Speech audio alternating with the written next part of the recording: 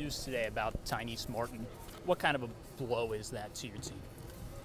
Not really. I mean, as the year went on, she continued to have some setbacks and that. So it was, this time of the year, it was better just go ahead and make the announcement that she was going to sit out. Good thing is she has 2 years left, and so and it gives her plenty of time to rehab and get ready for next year. Have you been treating this season as we're going to plan that we're playing without her up until this point? Beginning of the season, we were planning on playing her, and at least having her by conference play. But then as time went on, we figured, she would take 2 steps forward and 3 backwards. And so we figured this was going to be what the conclusion was going to be. How do you kind of break that to the players, and what was their reaction? They know. I mean, they know. Yeah. I mean, it's not like everybody around here didn't know that she wasn't getting better, and that this is probably going to be the outcome. So it's not a shock to anybody, really not. And obviously for her, it's probably better long term. Yeah, because everybody, every time somebody would see her, or when you coming back, when you doing this, when you're doing that, and because of the injury, because of the setback she had, it was not good for her. So now she can just concentrate on getting better, concentrate on rehabbing and being ready for next year. I'm thinking of, when you talk about major injuries, I'm thinking in the past, Meg, Asia. I mean, you've had to deal with this kind of circumstance before. I mean, not that that's a good thing necessarily. But No, and we've dealt with it all year. I mean, Chris McCune's still not playing. Nia Staples didn't practice yesterday or today. I mean, it's just been one of them years.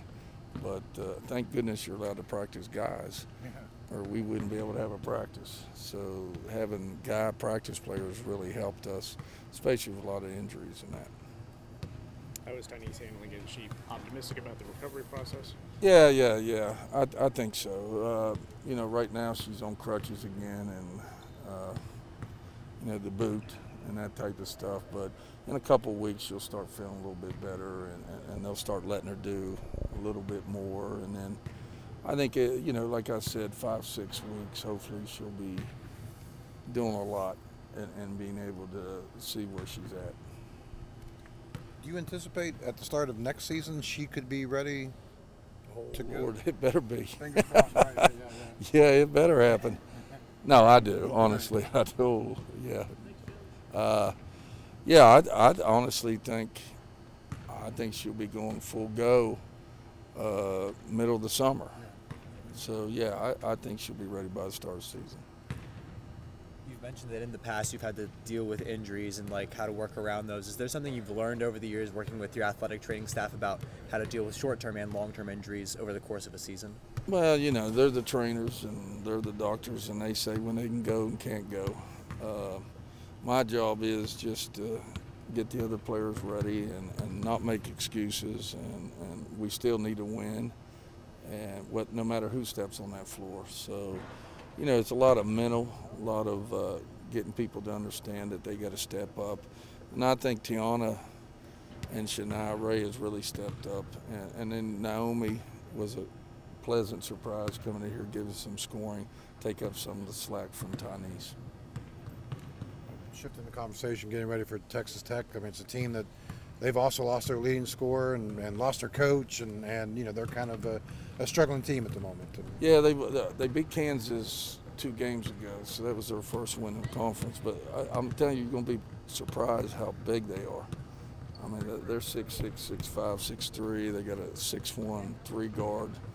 I watch them on film, man. They're huge. They're huge, and we're not. And it's not really a good matchup. So we're going to have to stay out of foul trouble. We want to put a body on them and keep them off the boards. And I think they'll play us a lot of zone. And so we're going to have to hit some shots over top of the big bodies. I think it might be important to get some minutes out of Teresa, considering a matchup against that size. Love to play Teresa more minutes. Would love. I mean, I always tell them I don't determine playing time, they do. If they go in there and do what I ask them to do and play defense and rebound and box out and can run a play, they'll play more minutes. If they don't do that stuff, they won't play a lot of minutes. So, do we need size? Absolutely we do, and it'd be great if she'd come and give us those minutes.